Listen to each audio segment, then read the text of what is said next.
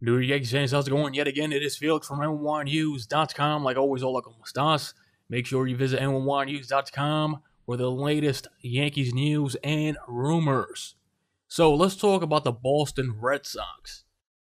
If you have been following this channel for quite some time now, I called that the Red Sox were going to be a first place team and possibly win the World Series because the Boston Red Sox had the best starting rotation in Major League Baseball. On top of that, they had 2 MVPs. They ran away with it. And they could do the same thing even if they don't re-sign Kimbrel. Why? Because pitching, specifically starting pitching, wins championships. Is their starting rotation going to be the same this season? Who knows? But it might just be as better. Because Sale had a whole bunch of question marks last season. And guess what? Homie wants to get paid when he becomes a free agent. So again, Yankees fans, I'm going to reiterate this. Do not sleep on the Boston Red Sox. They got pesky hitting, timely hitting, and they could hit with runners in scoring position. Like I said, do they duplicate the success of last season? I think they do, because the Baltimore Orioles are going to have a lousy team yet again, and they're going to inflate their record yet again. And let's see if the Yankees can improve their record versus the Baltimore Orioles, because that's what happened last season as the Baltimore Orioles gave it to the Yankees and the Red Sox beat up on that team. Obviously, the Red Sox weakness is their bullpen, but somehow they made it work. They had a lousy bullpen last season as well, and even the Yankees got to Kimbrel. But some players in the New York Yankees couldn't capitalize on it, and we all saw the meltdown. Couldn't hit with runners in scoring position. So this is what I want to tell you guys. If Kimbrel signs with another team, the Red Sox are going to have, let's say, a little bit of capital to maybe go after a Harper or Machado for a one-year deal. The chatter is out there. MLB insiders are saying, hey, break the record. Both of these guys should break the record for a one-year deal because obviously they are. Again, if Kimbrel lands on another team, the Red Sox have nowhere to go. There's no other closers. There's no other relievers out there that I know of.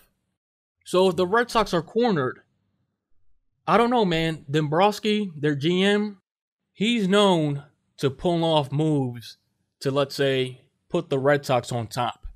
I could see the Red Sox sounding the red alarm and putting their efforts into a Harper or Machado. And I know what some people are going to say. Kimbrel is going to cost, what, $20 million per season? $17 million, something like that, around what Aroldis Chapman is making. Obviously, Kimbrel is arguably a better closer, and he would demand more. Maybe he's looking for $25 million per season. Who knows? Yeah, I'm pretty sure it's around $25 million per season because Aroldis Chapman is making about 21. So 25 is about right. Chapman makes about 17, and then it's adjusted to like 21 to 20. So yeah, 25. So with that money that the Red Sox were willing to pay Kimbrel, who knows, maybe 20, 25, they could use that to, let's say, sign a Harper for 1 year, sign a Machado for 1 year, or maybe long term. Because you know why, guys? Because the Boston Red Sox are the defending World Series champions. And both of these guys, Machado and Harper, they want to play for contenders. And yes, I know, if it's going to be for 1 year, it's going to be more than $25 million.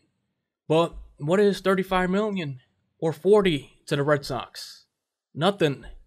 Because you know what, guys? The Boston Red Sox payroll as of now is at $220 million, around there.